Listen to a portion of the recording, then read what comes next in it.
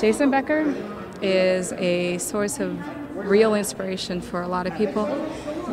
He has overcome so many odds, and to be able to do so many things for so many people and to inspire other people that may have the same problems or anything, it's just, I have goosebumps. You can seriously see goosebumps. Jim Pitts here with BAM Magazine and Zero to Hero Films. We're at the California Theater in historic downtown San Jose for a packed house to see Jason Becker's movie premiere, Not Dead Yet. Jason's inside, the crowd's inside, the lights are down. Let's go check out the action and see what the movie's like. There was nobody better than that dude. He was on another level. When people would hear him, they'd turn their head and go, "What the heck was that?" But he wouldn't just play a Bach piece. He could set a guitar on his lap and play it that way. Jason was on his way to becoming a really big rock star. He's gonna just take over the world. And that's when Jason told us his leg was kind of bothering him. We believe you've got Lou Gehrig's disease and you have 3 to 5 years to live. I think his answer was, am I going to be able to tour? Eventually needed crutches, then a wheelchair. Then it just got to where, he'd drop the guitar, he couldn't even hang on to it. That if there was a way to keep making music, he would. His mind frame was, well, no, I have stuff to do, so I just have to go do it. And so we created a system to allow Jason to be able, using just his chin, sort of one click at a time, to be able to enter in the notes. God, he just kept working. It happened so young, and he just still had a life to live, and he wanted to live it. That's when I invented the sign language for him. Basically, it's an eye geometry. Every letter of the alphabet has 2 eye movements. I remember I came to his house, and he played this thing for me, and I went, "How did you do this?" I was just floored.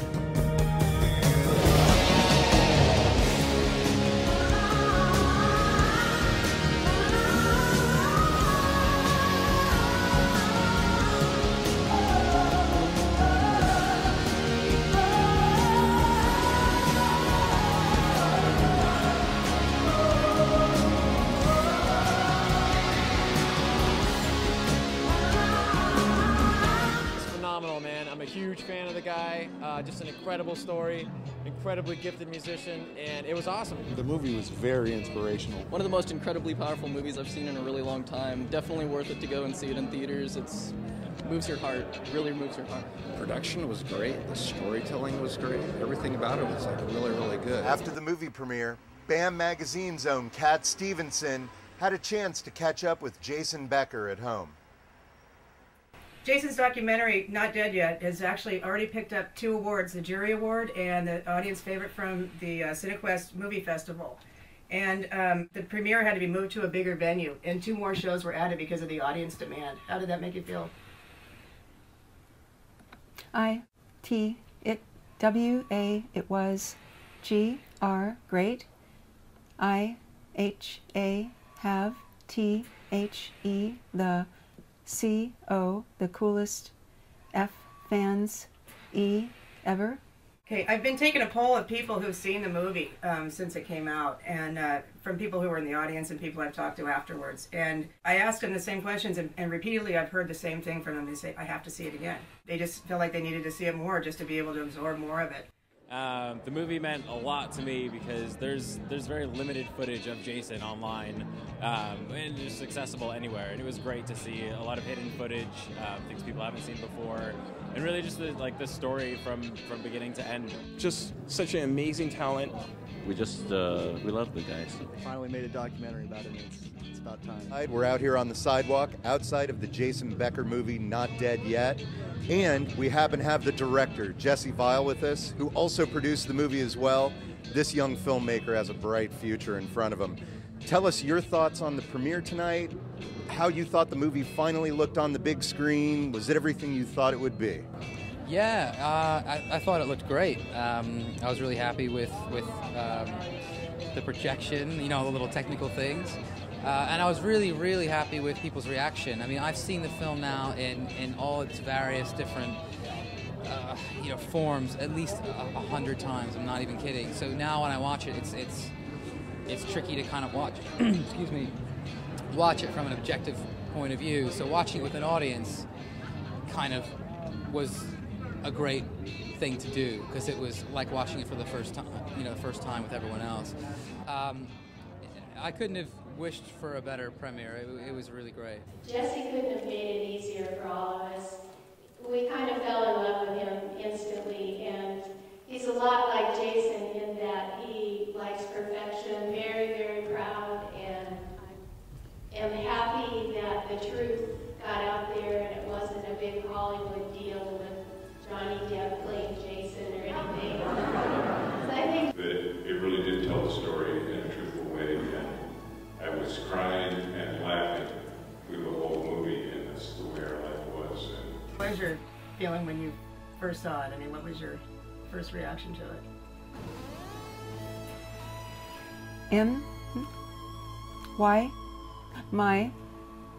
My first reaction was I wished there was a little more music in it.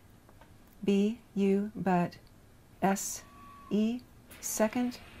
But the second time I was concentrating on what a brilliant man I am. Based on the crowd's reaction to certain parts during the movie, are there parts that mean more to you now than meant to you the first time you were doing the cuts? Wow, good question. No, I don't think so. I mean, I think because we really studied the edit so many times, and that we kind of knew exactly what we wanted, and so we lined everything up. Say, okay, that's gonna be, this is gonna be a laugh point here, but that's because we need to then heighten this sad point over here, and then bring that laughter back. So it was. Everything worked, I think, and that was really. And some things were really funny that I thought were cute, and actually people were loving, like him as a baby being frustrated. I thought people think, oh, that's just kind of really sweet and cute, but people were dying. Which kind of leads into the next thing I was going to say, because for me when I was watching it, because New Year's ago, and what was really cool for me is that there's a lot of footage that's like home movie style footage in it, and which was great because it shows basically how much of a goofball you are. T-H-I, this is Jason Becker. T-H-E, the S-E-X, sexiest, M-A, man alive. What are you most proud of? In my C-O, my cock. Okay, all right. W-A was, I was kidding. I don't know if I'm proud of much. M-O-S, mostly. J, just. G, R, grateful. F for O-P, opportunity. The opportunities. T-O, H-E-L, help. P-E, to help people. A and S-T-I, still be able to D-O, do in my music. Great. You have a book coming out, don't you? Yes.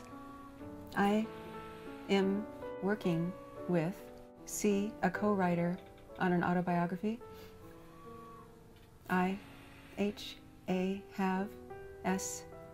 I have W-R written, Q-U-I quite a lot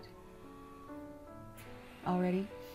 I-T-M might come out this year. Mobility. You've released 4 CDs. There was Perspective, Raspberry Jams, Blackberry Jams, and Collective, with guest appearances from, a litany of people. Is there a new one in the works? I am slowly, W-O, working on a couple D-I different things. O-N, one is M my kid CD, W-H, which W I will be M demos.